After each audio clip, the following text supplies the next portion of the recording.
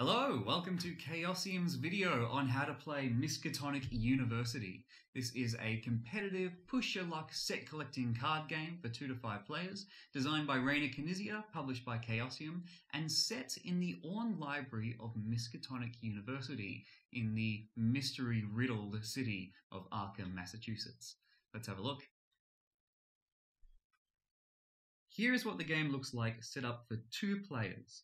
As you can see, each player needs their own player desk board. You'll notice the player desk boards have characters on them, but don't worry, the characters don't have their own unique special powers.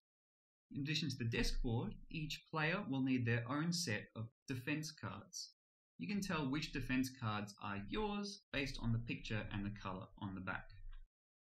Finally, in the middle of the table, set up the library deck in easy reach of everyone, and set up the 5 black sanity cards in order.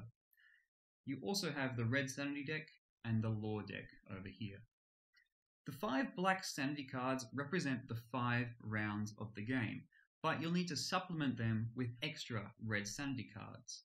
At the start of each round, make sure that each stack has a number of cards equal to the players. So in this case, we have 2 players, so we need to add an extra sanity card. Now, if we had 3 players, we would add 2 red sanity cards for a total of 3 sanity cards for 3 players. But you have to be careful, you can't have 2 sanity cards of the same number. If this happens, just discard an extra one and draw again until you get unique values. Then order the sanity cards from highest at the top to lowest at the bottom. Again, we're just playing with 2 players in this game, so we'll just stick with a total of 2 sanity cards. You'll want to set these up at the beginning of each round. Now we're ready to play. In Miskatonic University, you play as some of the university's most senior scholars. You're gathered one evening in the Orne Library when suddenly terrified screams break out from the restricted section, where the library keeps their most arcane and forbidden knowledge. An indescribably hideous monster has broken out, and it's up to you to venture into the restricted section, gather as much arcane knowledge as you can while keeping your sanity intact to gain the knowledge you need to defeat the creature. Whichever scholar manages to do that will be the winner. On your turn, you'll take a card from the library deck, flip it over, and then it will go to a place on your player desk depending on what kind it is.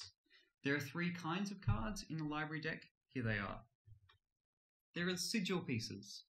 There are 3 kinds, and you'll gather them at the bottom of your desk. Once you gather 1 of each kind, you will have completed a set. There are also grimoire cards. There are 7 different kinds of grimoire cards, but you only need to gather 5 of different kinds on this side of your desk to complete the set. In both cases, once you've completed a set, all of the cards are discarded, and you gain 3 points in the form of a law card at the end of the game. But as you're collecting these cards, you have to be careful. If you've already got 1 symbol or 1 kind of sigil card and collect another one, your scholar will go somewhat insane and you'll be forced to involuntarily leave the library.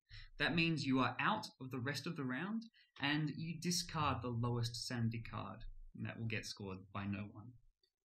If at any point you prefer not to take a library card, you can instead elect to voluntarily leave the library. This also means you'll be out of the round, but as you leave, you score the lowest sanity card available. That is yours, you'll have that at the end of the game. So, on your turn, apart from either drawing a library card or choosing to leave the library voluntarily, you also have a couple of extra powers at your disposal, the defense cards. You have 5 kinds of defense cards that are protective. You play these before you choose to draw your card. You also have 3 defense cards that are reactive.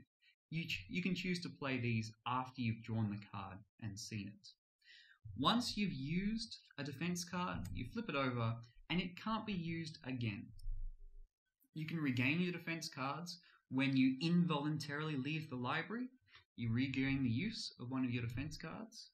Also, if you manage to collect an entire set of 4 graduate students, which is the 3rd kind of library card, once you collect an entire set of those, you discard them, and you regain the use of one of your defense powers.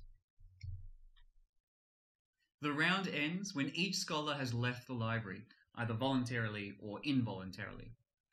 At that time, arrange the new sanity cards for the next round and start again.